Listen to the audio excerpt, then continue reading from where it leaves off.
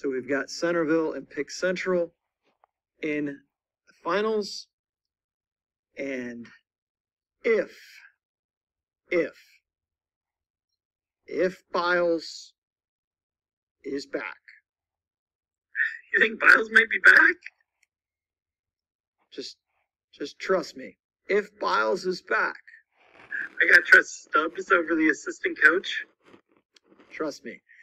If it's a small chance, but if he's back, they would have a much better opportunity against the Elks because he brings that juice to that team.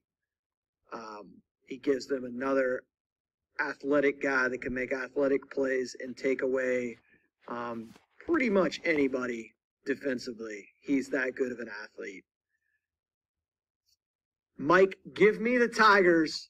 Give me Pick Central. No.